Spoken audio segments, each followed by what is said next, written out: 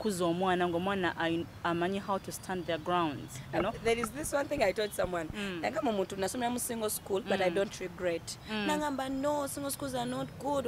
Ne mugamba no. Ekintu kimu kyemanyi ku single schools kyeziyigiriza self confidence. Nze bambuuza self confidence. Bambuuza naye wamala kwota n'ova mu na mugongo girls na miryango girls n'ogenda na bisunsa girls Senoa girls.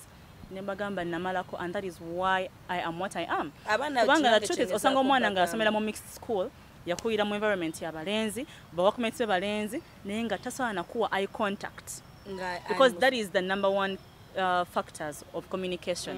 If you cannot eye contact someone, you're not confident enough. Okitegera naye ate ekyo kirinyo naye ate abaana bali mu single schools mwana gwesanga ali so confident nga niwaba ayimidde kwogera ayogera with that confidence, so tereme kwekwasa nti noba simanya single schools baziveeko kubanga examples muzirina nze wano I'm a product of single schools all throughout. So kati abazazi kyerugenza kugamba abaana bano babeere nga befriending single schools ekintu kiri ku muzadde okuva naddala gino emigi gy'emito omuzadde kyokuloyigiriza omwana kyagenda nakyo omuzadde wobeera omukumpanya omwana jaba mukumpanya without a doubt. Nosanga omuzadde ng'oyogera n'omwana bw'atunula eri mugambe look straight in my eyes, why are you looking omuzadde woba weebwala otuuka mu banno nja kuwa ekyokulabirako abakyala b'omulembe guno beevumbulidde zissako naye bakiyita ekibiina.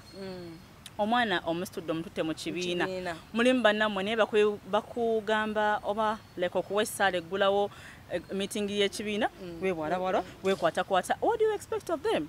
Situko essaala y'ekibiina omwana agambe ono maama wange n'omwana we wonna agenda kusoma agamba akampeerya essaala enkambwe maama gye yakola ki gye yawa mu kibiina. So bubanga obuntuntu obwangu obw'okusaagirira naye ate abaana bano like I told you picking up very fast kubanga IQ yabwe yamanyi. Waliwo ne gundi endala waliwo gundi emu gye nali ndaba it was a movie nendaba nga you know movie ezizanyibwa zitulaga what is happening. Yes. So omwana bali bafumbo omwami n'omukyala nga we bali mufumbo bwabwe naye ng'omusajja ekiro asooba nava mu bedroom ye nagenda mu bedroom y'omwana we yagenda kati neneebuuza kuba kintu kyekimu ne wano weekiri tuyinza okuba nga tetulina victim gwe tuleese nti wuuno but it is happening.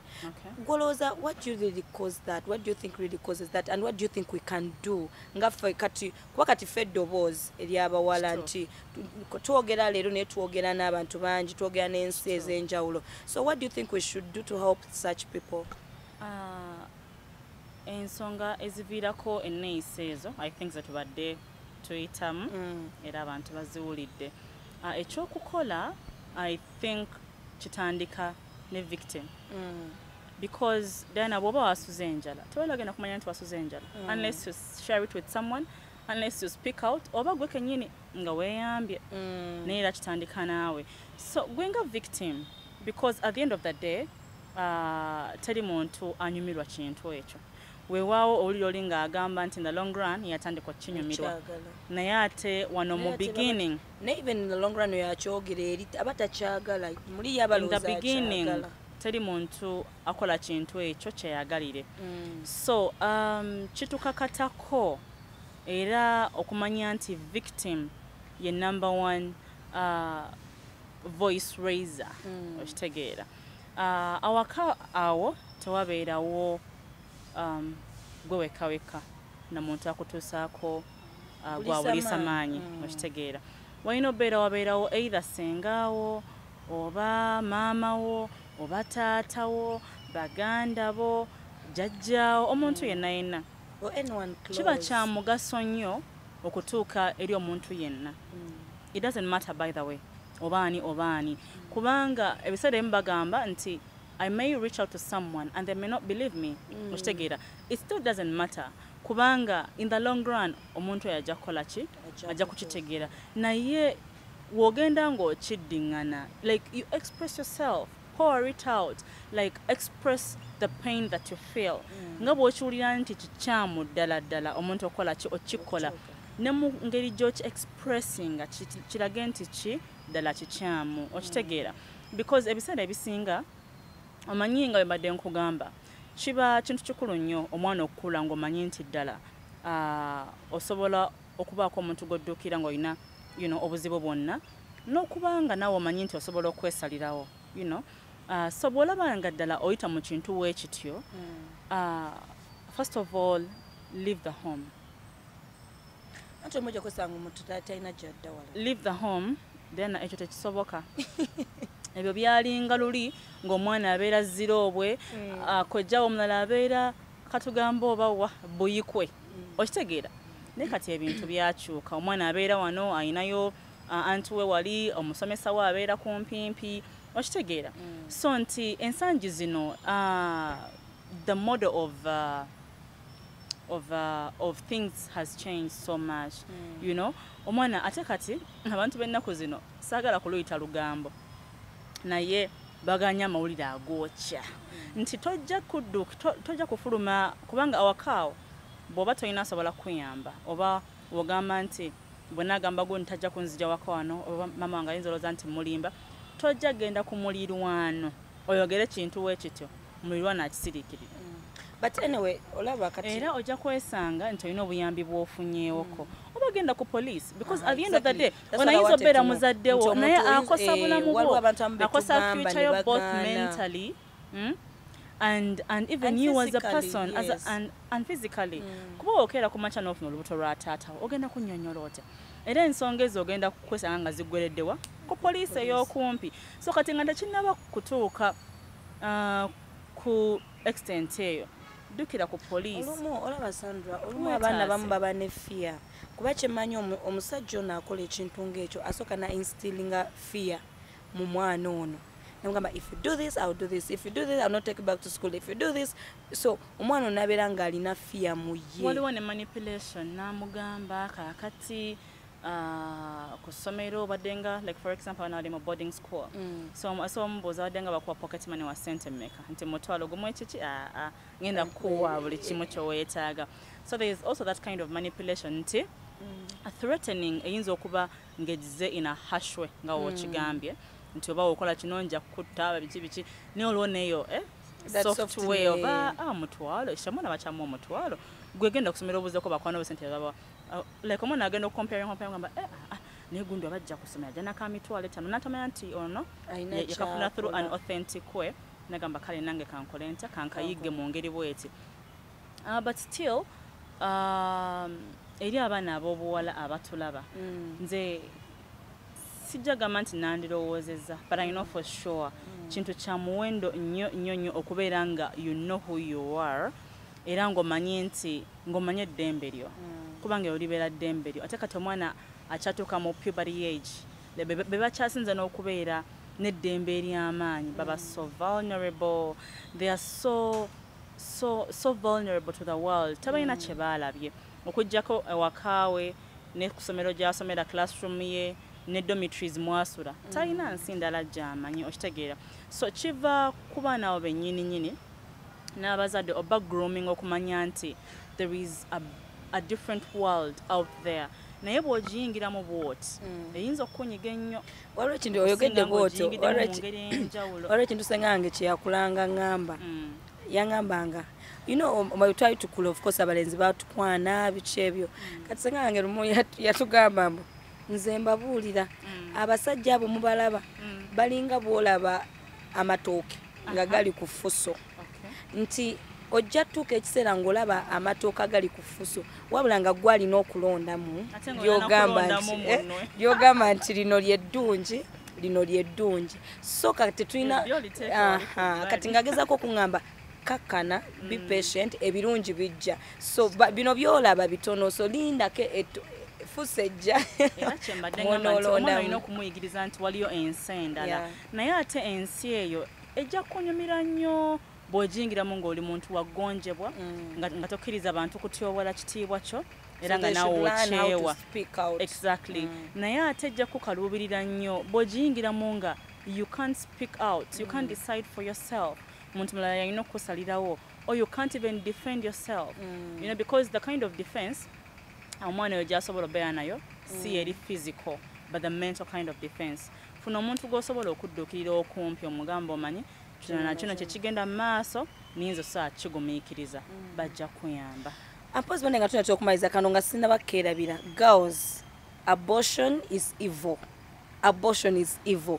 Buli kimu kyokola ng'ogamba nti najjamu olubuto okola kibi, ota muntu, ota president wa leero, ota president w'enkya. So nkwegayirira mukwano gwange to avoid unwanted pregnancy. Stay safe. Stay safe.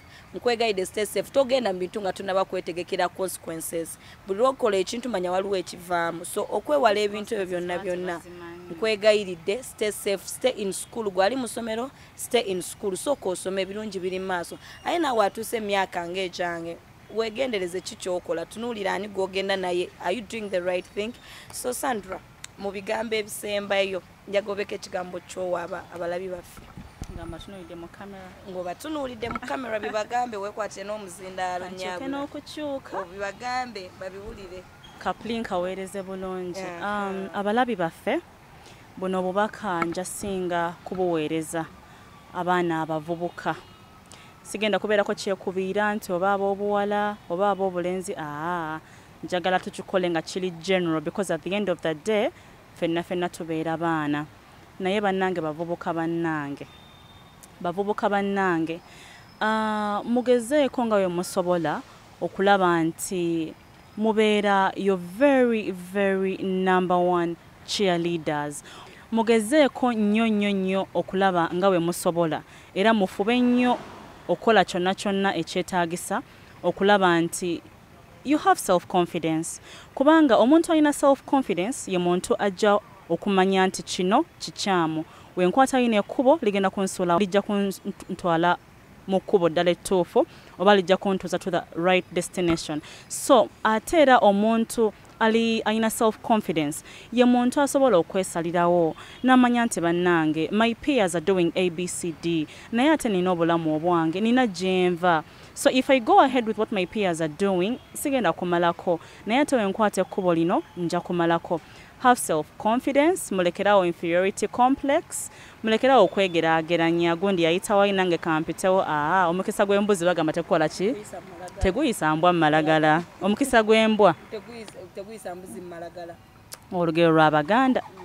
Kale, thank you so much for watching us. Mwebale nnyo naye nga mbakubiriza have self-confidence because it is key. When you're self-confident, you know how to run your own life. You can speak out, you can make your own decisions, you can reach out to whoever you want for all sorts of different kinds of help.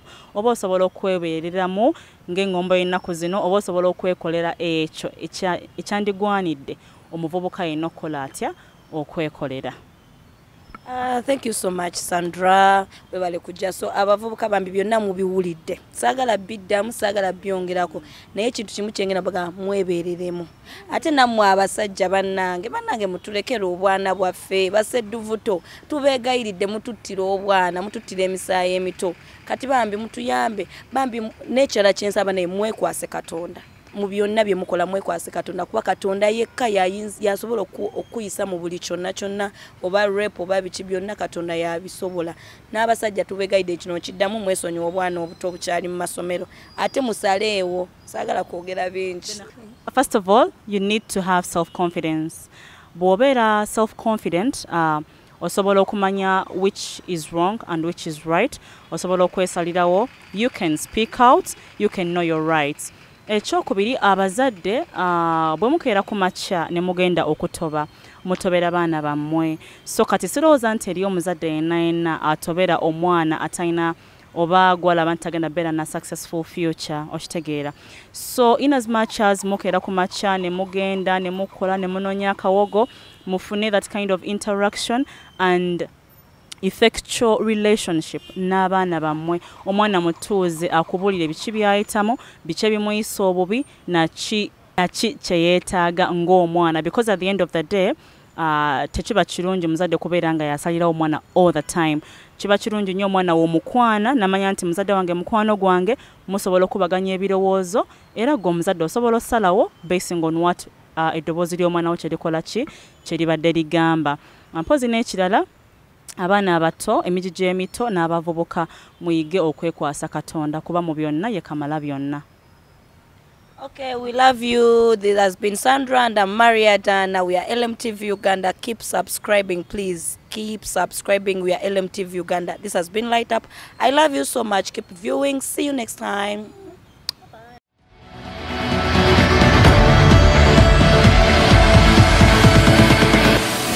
LMTV. Let's go fast.